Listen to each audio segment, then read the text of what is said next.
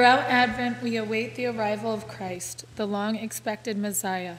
Emmanuel, God is with us.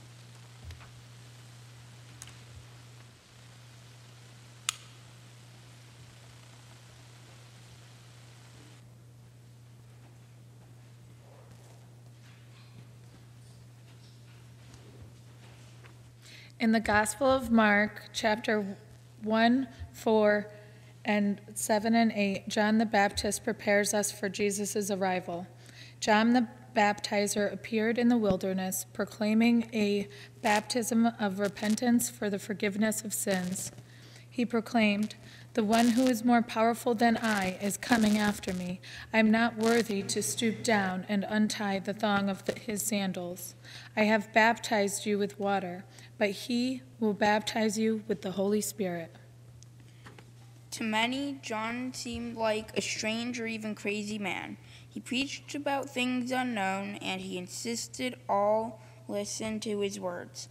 But really, he was proclaiming things Isaiah and other prophets had declared for thousands of years. As Isaiah said in chapter 40, verses 3 through 5, a voice cries out, "In the wilderness, prepare the way of the Lord. Make straight in the desert a highway for our God.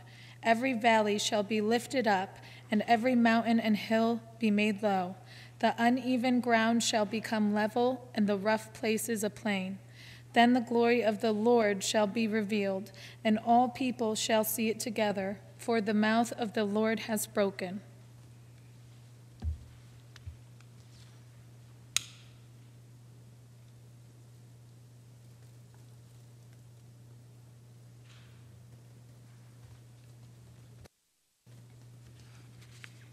Are we prepared for the coming of the Christ child this Advent season? Let us pray. Holy God, you prepare the way for Christ's arrival. Prepare our hearts so that we might embrace him this season and always. Amen. Thank you so much for that. Good morning. I'm not being unfriendly today. I'm just not hugging anyone because I have a cold. Okay, would you join me in our call to worship? A voice cries out in the wilderness, "Prepare the way of the Lord." Every valley shall be lifted up. The uneven ground shall become level. Then the glory of the Lord shall be revealed, and all people shall see it together, for the mouth of the Lord has spoken.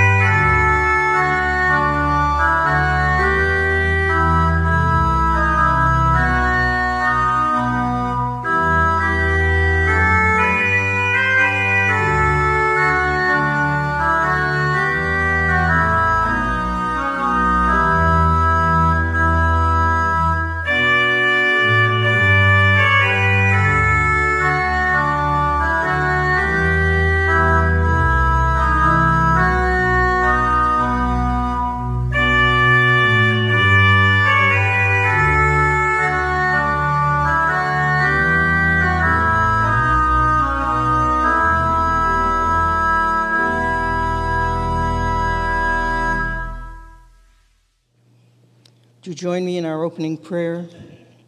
Merciful God, who sent your messengers, the prophets, to preach repentance and prepare the way for our salvation, give us grace to heed their warnings and forsake our sins, that we may greet with joy the coming of Jesus Christ, our Redeemer, who lives and reigns with you and the Holy Spirit, one God, now and forever. Amen. Let us pray together the Lord's Prayer. Our Father, who art in heaven, hallowed be thy name. Thy kingdom come, thy will be done, on earth as it is in heaven. Give us this day our daily bread, and forgive us our debts as we forgive our debtors. And lead us not into temptation, but deliver us from evil. For thine is the kingdom and the power and the glory forever. Amen.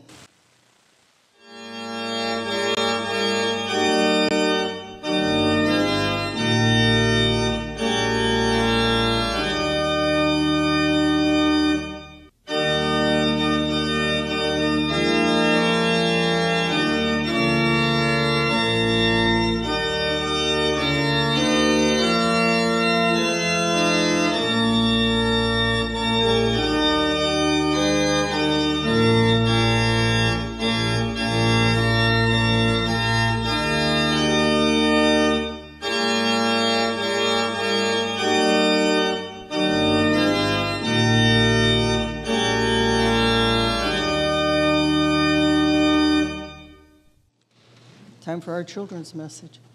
Come on down. I'll stand back a little. Well, good morning. Good morning. Everybody ready for the coming holiday? Mm-hmm. Sure. I want to talk today to you. I'm so glad the Advent wreath is right here.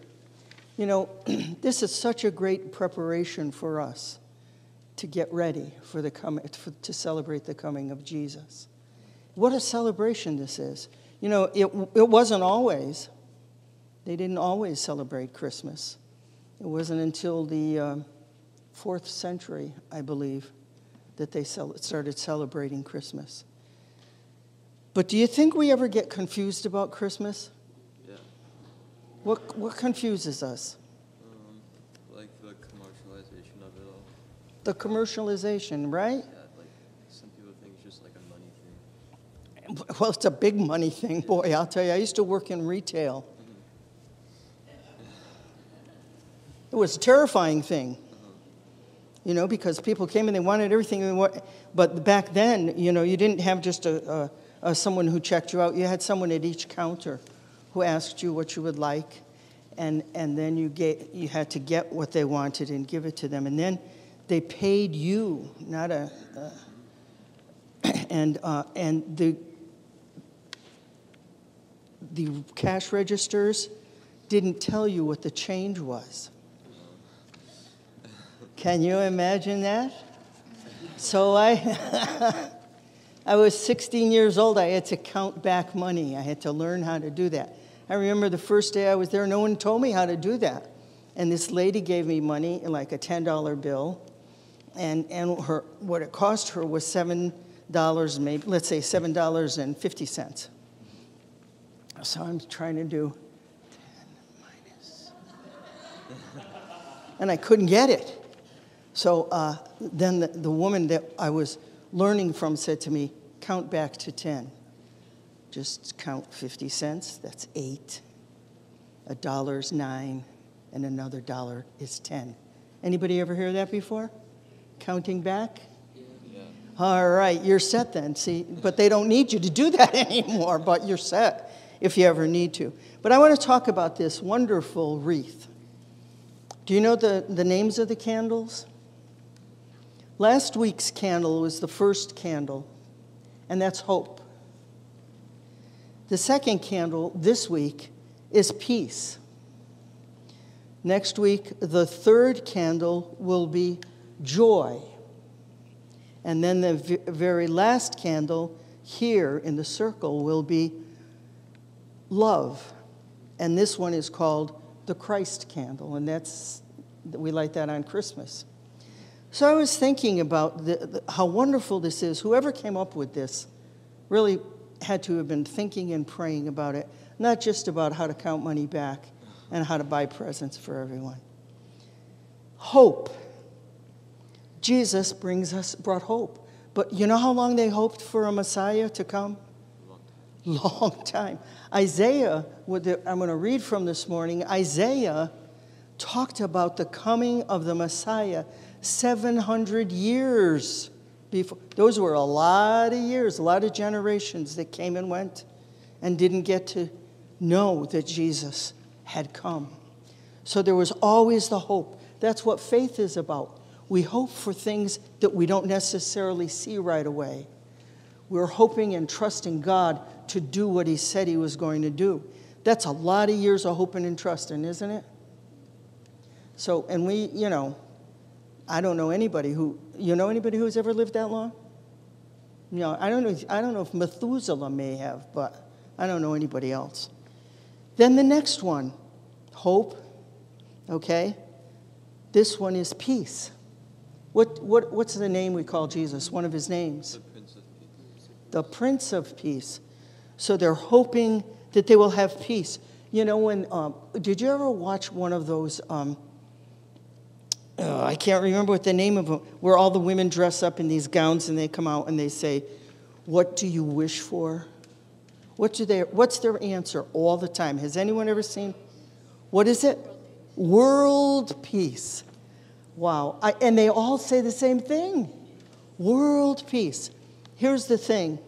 Only the Prince of Peace will ever bring peace. Yeah. People haven't figured out how to do peace yet.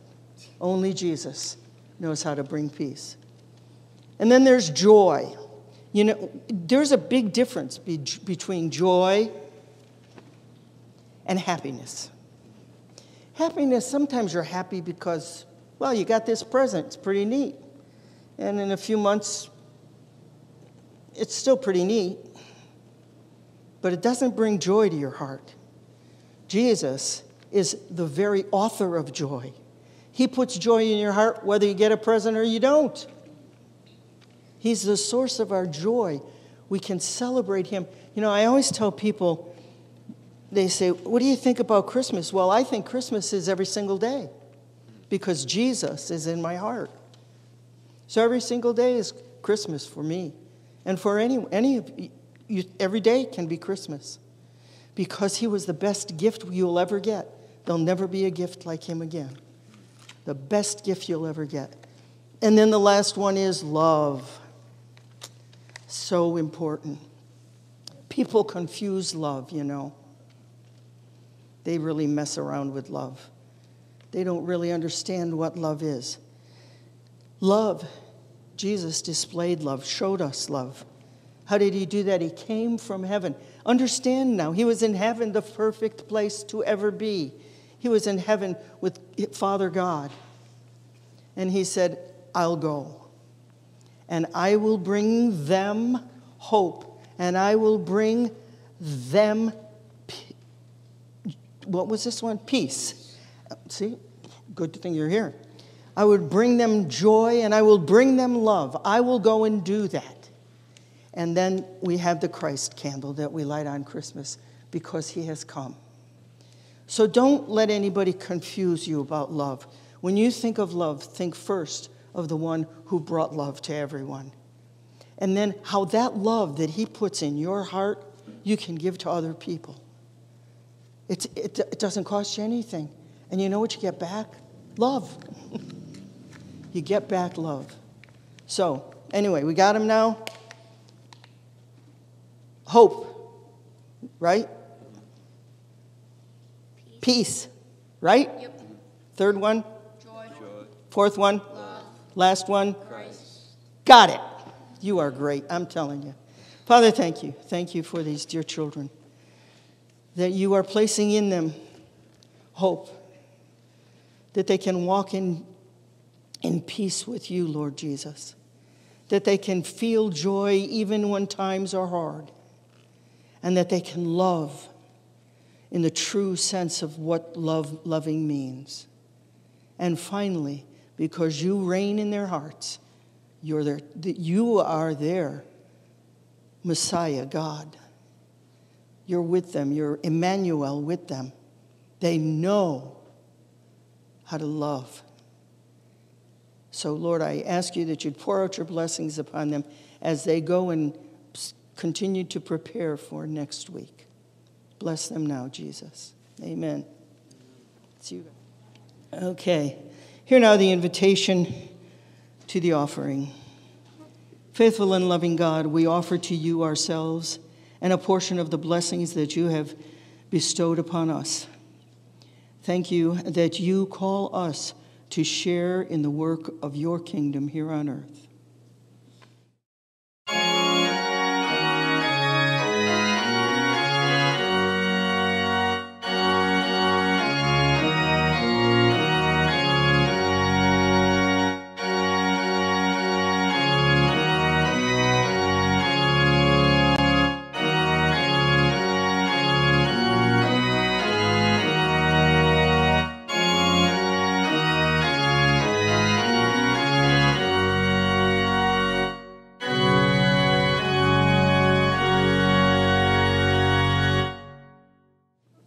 Lord, bless each gift and each giver, that both may be instruments in your hands to bring many souls to believe in Jesus as their Lord and Savior. Amen. Okay, it's now time to share our joys and concerns. About Friday, I was getting concerned, but then I said I could do this. God will get me through this. But I was a little concerned that I would not be well enough to be here. These colds are brutal this year. They're very mean. So I thanking God that he brought me to a place where I can be here with you this morning. Any other joys, concerns? Please leave a comment or send us an email with your joys and concerns, and we will pray for you. Okay, Father, first we come before you with hearts thankful that we can come to you with these concerns and burdens, and that before we even say their name or whatever's happening, you know exactly what's going on in each life. You know where they are, what they need, and you know that what they need most of all is to know that you're there with them, that you walk them through this time. And whatever the end result may be, Lord, you're still in it, and you're still with them and with those that love them. And so for that we're eternally thankful, Jesus, that you promised that you would never forsake us, that you would never abandon us, that you would never leave us to ourselves without being there with us. So we lift these folks to you, trusting that you will meet each of them at their very deepest need. And for all of them at this holiday season, it's so hard. What a hard place to be when it seems like everyone else is so filled with joy. Give them joy, Lord, joy, and give them peace that passes all of their understanding. They cannot understand it. They'll never understand it, but give them peace and give those around them, their family, their friends, those who care for them, give them that same peace, that this is your time with them, that you are there and you will not leave them or forsake them. And so we thank you, Lord. We thank you for hearing our prayers and for the way that you will answer them. And this we pray in Jesus' name. Amen.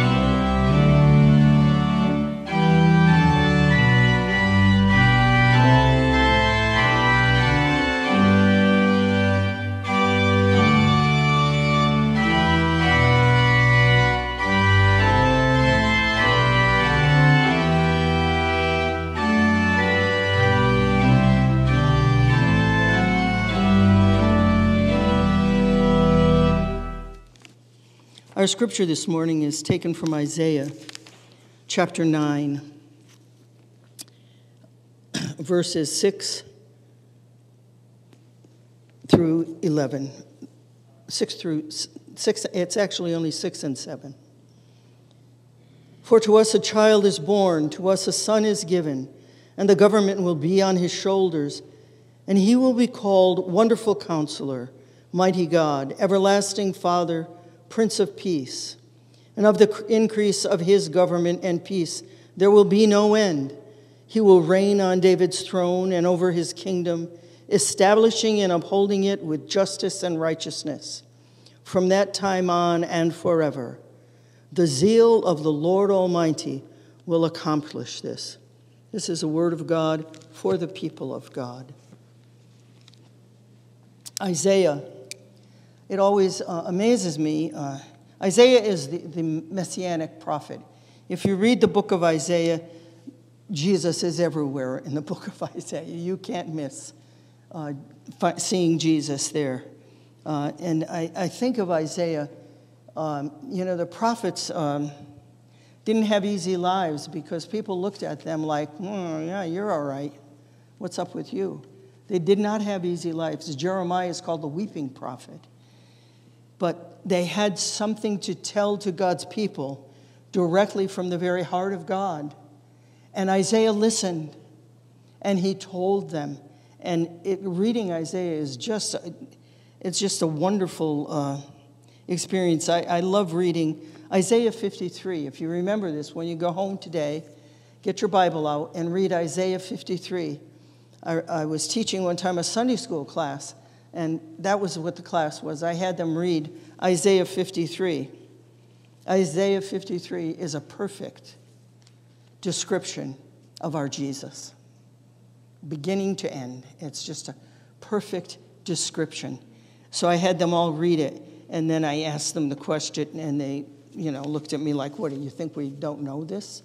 But they did know it because it's so clearly Jesus.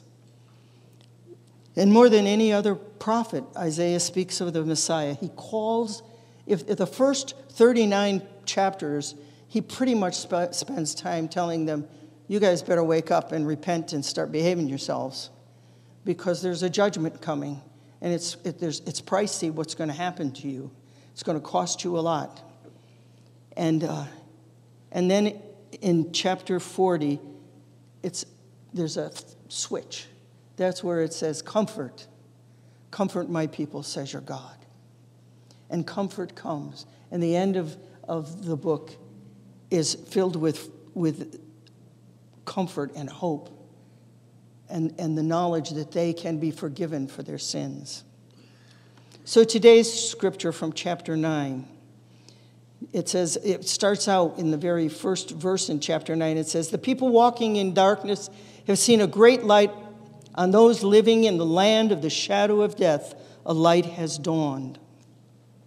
The darkness that the people of that time were living in was primarily brought on them by their own sin. See, they had kind of a form of godliness, but they were not living out that in their hearts. In their hearts, they were corrupt. They gave in to the ways of the world, the pagan ways of the world, and their faith. They had lost their faith. And so Isaiah comes and he calls to them, and he's saying, there's a child is coming. Get yourselves ready here. Get ready. And he tells them of the coming redemption. Unto us a child is born. He didn't say unto you. When he said unto us, I really believe he was saying unto us, those in that time, that past time. Unto us, those here present. Unto us, those generations that will follow us. This Messiah was coming. And as the government will be upon his shoulders. In the state of the world today, every night when I go to bed, I repeat that. all things are under God's hand. No matter what it looks like right now, he knows the things that are happening in our world are no surprise to him. He knows our hearts. He knows what we're made of. But it's such a comfort to me to know that maybe I don't see today in my government, in the government that stands over me, I don't see justice. You know, I get a little tired when they always talk about justice and equality and all these things, and then they have programs. There is no program that will cause our government to be just to everyone, because they don't know everyone. It slips by them. They don't know what our Lord God knows. So when he said this, he meant that their day is coming, and we'll all be there that day. when justice reigns and righteousness is there. And that's our hope. That's where we put our hope. In the day that will come when our Jesus will reign completely. And everyone will see it. You know, in Philippians, this is what it says in Philippians. Okay, if I can unstick this would be good, yes. In Philippians, it says, he's talking about, when Paul writes to the Philippians, he's telling them about Jesus, the attitude of Jesus' heart, what Jesus brought to us. And he's saying that we should have that same attitude. Who being in this is Christ now, but we should have an attitude the same as that of Christ, even though, being in very nature God, did not consider equality with God something to be grasped, but made himself nothing, taking the very nature of a servant, being made in human likeness, and being found in appearance as a man, he humbled himself and became obedient even to death on a cross. Therefore Christ exalted him to the highest place. God exalted him to the highest place and gave him the name that is above every name, that at the name of Jesus every knee should bow, and in heaven and on earth and under the earth, and every tongue confess that Jesus Christ is Lord, to the glory of God the Father. We have a choice. We're in that in-between the first coming and the second coming. And guess what our choice is? We can choose to bend our knee now. To bend our knee now. And to call him our Christ. Because one day, everyone, even those who have denied him, even those who have persecuted his people, one day when Jesus returns, every knee in heaven and earth and under the earth, you know where that is, under the earth. Every knee in heaven, on earth, and in hell will bow their knee. And that's where we are. We're in the in-between place. We're getting ready. We're getting ready to celebrate this holiday now, but we're getting ready for that great day that will one day come. And we may not be here to see it, but we'll get to take part in it because we'll be returning with him in the clouds when he comes to reign. So he has the ultimate rule, though. Always he has the ultimate rule. And every night I thank God for that. Boy, you pray and you pray and you pray. And at the end of the prayer, you just have to say, thank you, Lord. You're really in charge anyway. You know, I've been reading, again, my devotion, and it keeps telling me that I got to stop this trying to arrange my life so it works the way I think it should. And we as people have to realize we have to do everything that God has called us to do. But we have to understand that still we're in this place between the first coming and the second coming. And then it says, and his name shall be called Wonderful Counselor. Now that first name, some translations separate it. They say, and his name shall be called Wonderful, Counselor. But in others, puts those two together. You know, really it's no problem which way they put it, is it? Because he's both. He's wonderful and he's our counselor. But he's a wonderful counselor. There's no counselor equal to him. There's none equal to him. He stands without rival, without peer. He is the wonderful counselor. And you know what really awes me? Is that at any day, any time, any moment, any nanosecond of my life, if I have the good sense to turn to him and say, Jesus, I need you for this. I need your help with this. I need wisdom. I don't have that kind of, I just need your wisdom. Help me with this. And you know, he's not ever failed. Sometimes he's told me to do things that I don't really think I want to do them that way.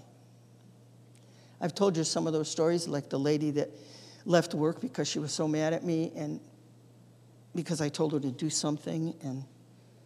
And then I prayed and God said, you need to write her a note of apology. I told you about that. That was the best thing I ever did. It resolved an issue that had existed for a long time. We became friends. We stood together. We worked together. Now, would I have thought of that myself? No. Because I went to all those management classes. And I should not show weakness. That's the problem, you see. We don't want to show that we're vulnerable or that we're weak or that we don't have the solution. And pride takes the place. In the place of pride, we need humility so that God can do in us and through us what he's longing to do.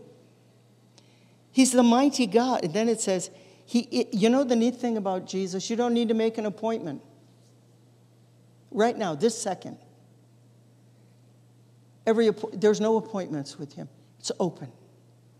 Every moment of your life that you need him, he's there. And boy, do we need him every moment.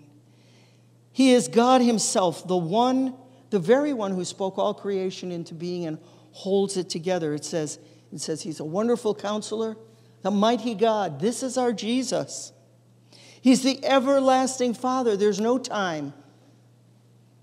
Time belongs to him. We can't take this lightly, this celebration. We really should take it very seriously.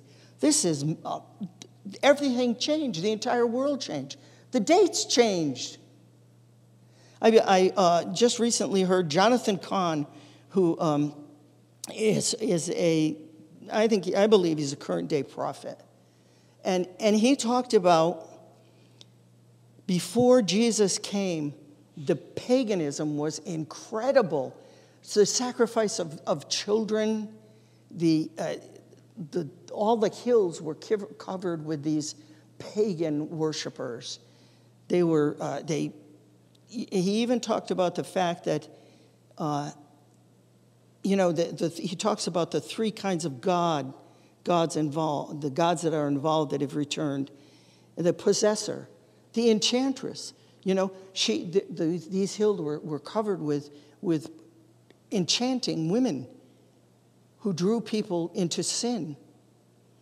And then the last one is the destroyer. And he talks about those gods have come back.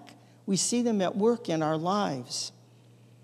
I kind of got off there, so now I got to find out where I am. But anyway, the thing is, the day when Jesus came into the world wasn't a whole lot different than what it is now when he came. So last Sunday marked our beginning of Advent.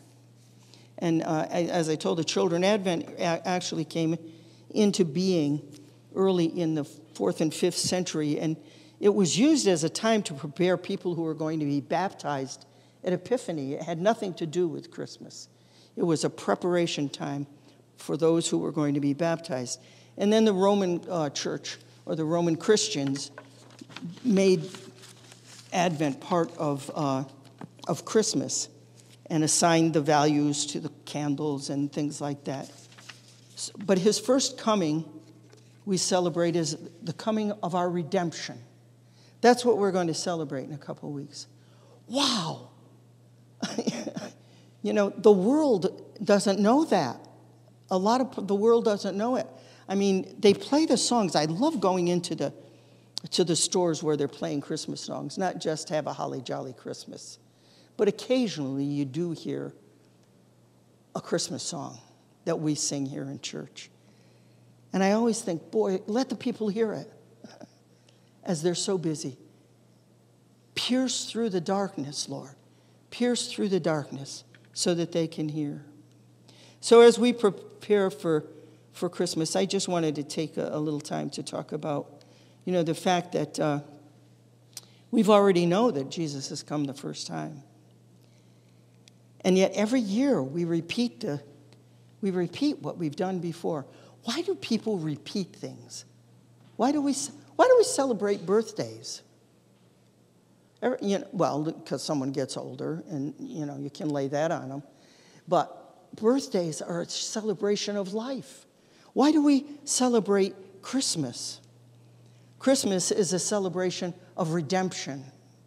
We've been redeemed. He came for our redemption to bring us back. God with us, Emmanuel, God living in us, Emmanuel. And so we live in the time between. The first Christmas, I always love to think about. In fact, I love to read it, and if it fits into the way you celebrate, I don't know how many of you read the Christmas story again. Reading it again and reading it with someone else, and put yourself there. The past, we can read the accounts of the first Christmas, and read it, but this time read it like it's the first time you ever read it. Like you never read it before, or you never heard it before. We've gotten blasé. Oh, I know that. Oh, I know that. I know there were shepherds. Come on, I know all that. But go back and read it again. Go back and stand as you read it, stand in the dark, cold night in Bethlehem in the streets. Go back to the hillside where those poor shepherds were lying in the cold.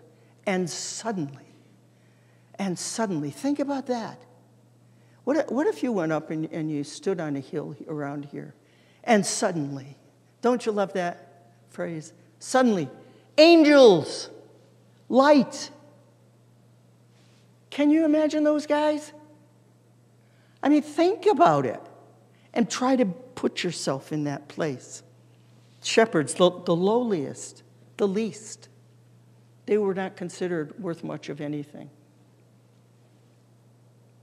And then, those kings that traveled so far, that traveled so very far to come and to gaze upon that tiny baby lying in a manger where the oxen fed from. Think of Mary and Joseph. Wow, they had dreams and they had been told what was going to happen, and here they were. I wonder if they ever thought, gee, I didn't plan on it happening quite this way. But God was there with them. Emmanuel, Jesus came in that place to fulfill what Isaiah had said. And then if you read in, I love this, in Luke. This is one of my favorite readings about the birth of Jesus. It says, now there was a man in Jerusalem called Simeon, who was righteous and devout. He was waiting for the consolation of Israel, and the Holy Spirit was upon him. It had been revealed to him by the Holy Spirit that he would not die before he had seen the Lord's Christ. And so moved by the Spirit, he went into the temple courts. And when the parents brought in the child Jesus to do for him what the custom of the law required, Simeon took him in his arms. And listen to what Simeon said. Sovereign Lord, as you have promised, you now dismiss your servant in peace. He could go in peace now. For my eyes have seen your salvation, which you have prepared in the sight of all people, a light for the revelation to the Gentiles and for glory to your people Israel. And then he tells Mary what she's did. A sword will pierce her heart one day. And it talks also here about Anna, who was married for 7 years and her husband died. And then she spent the balance of her 84 years there in the temple waiting for the promise. When I think of how many people waited for so long and did not see the coming of the Lord Jesus. And here we are in the in-between, and we celebrate it every year. And I guess what I'm trying to say is sometimes we lose sight of what we're celebrating. If we could make more of what it really is about. It's been stolen away from us by the gods of merchandise, by the power of profit.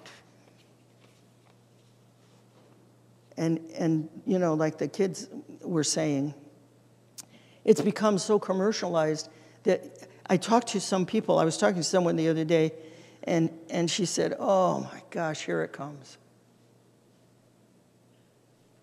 This is Jesus. What do you mean, oh my gosh, here it comes? Here it comes, the busyness. You know, 3 weeks of insanity. You know, Jesus said to Mary said to Martha, remember Martha came and said, I'm doing all the work, and she's in here listening to you. And a friend of ours shared this recently with us. When he said, Mary has chosen the better thing, he didn't mean, Martha, you're all wrong. What he was saying, and this is an interesting take, Martha, you don't have to make it that big a deal. Don't we make everything a big deal? We should make Jesus the big deal. Don't you think?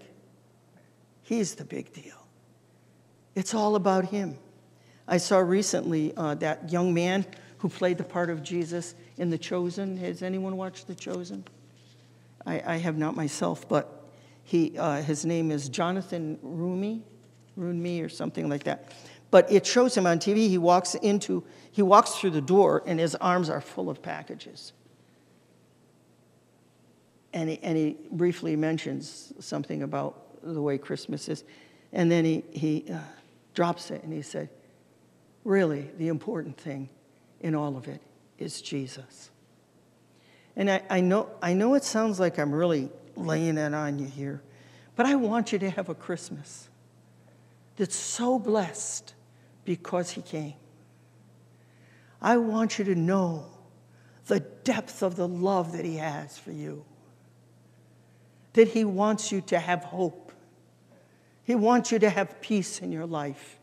He wants you to have joy and love. Most of all, more than anything he wants from you is you. That's what he wants, you. He wants each one of us to come to him in our brokenness and our neediness in the midst of a dark world and say, Jesus, pierce the darkness for me. Show me the way to go. And let me walk with you faithfully, even in the midst of the hard things. I had a call yesterday from a woman that I knew years ago at the Torrington Methodist Church, and she has just, she knows a family whose little girl is now waiting for a heart transplant. And so she called me and asked me if I would contact them. What a privilege for me. I was there. Now, God, it was hard when she first asked me. I thought, Oh, that's a hard place. But my God is full of hope and peace and joy and love. And he won't let me down, and he won't let them down. And he may be able to use even me to walk with them through this time. That astounds me. That just astounds me. That's how Jesus works. He calls us. He equips us. And he goes with us. You know, the world we live in is pretty much the same as the world that Jesus came into. And the world we live in is as in desperate need of Jesus as that world was back then. You know, the future, well, we don't really know when, only God knows when Jesus will come again. There's a lot of scriptures that talk about the second coming. There's been books we've read, and some of what we read, and, it's kind of hard. What's going to, Here's the thing. When we look to the future coming of Christ, we always need to look through the prism of Christ, who he is. And he'll get us there, and he'll get us through that. And then it says we're going to reign with him. We're going to reign with him. Astounds me. It's an astounding thing. So if we choose now to humble ourselves and bow our knee before him and confess that he is Lord to the glory of God, are waiting for him to work in us and are waiting for him to come again, will be filled with blessings. As we wait now for the coming of Christmas, the Christmas holiday, and for the future coming of Christ, we can call out to our Savior and ask him to walk through it with us. Our wonderful counselor, our mighty God, our everlasting Father, our Prince of Peace in the midst of so much chaos and war. It's not just the outward trimmings. And this is beautiful. My word, this is beautiful. Just bless me. I could just sit here all day and look at this. It's so beautiful. I am not putting down the celebration of Christmas as I can't wait for Christmas morning to sit, and of course they're 14 now. It's not the same.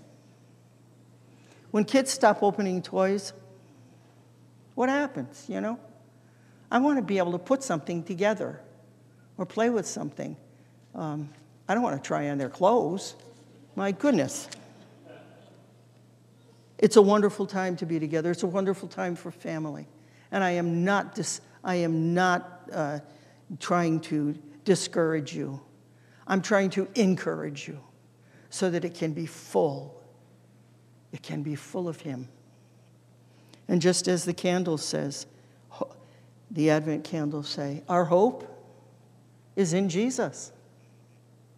Our peace is in Jesus.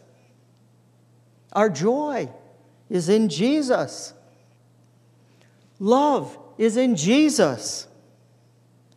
He was, he is, he will forever be all that we need. Years ago, I'm going to sing to you again. How about this, huh? 2 weeks in a row, been singing. Years ago, there was a gentleman who used to come to our church, actually, it was a group of people that came to our church to share with us from over in Hartford. And they had written their own song. These were people who were in recovery from alcoholism and drug addiction and homelessness. And they came and shared with us. And they wrote their own song. And this is what it says. All that I need is in Jesus. All that I need is in Jesus. All that I need is in Jesus. He's everything. He's all that I need. Amen. Our closing hymn is we're to rejoice. It says good Christian men. It means all of us. All of us together. Rejoice.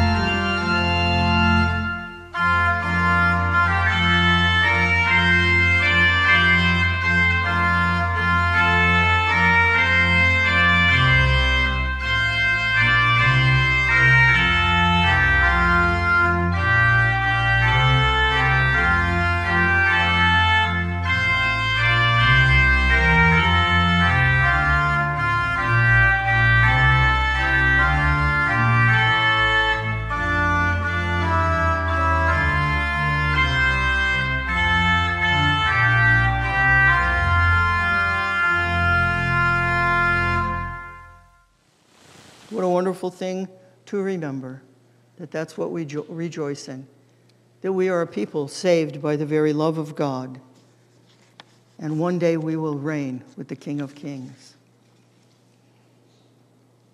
And now to him who is able to keep you from falling and to present you blameless before the presence of his glory, and with great joy he will present you there. To the only God, our Savior, through Jesus Christ our Lord, be glory, majesty, dominion, and authority before all time, now and forevermore. Amen.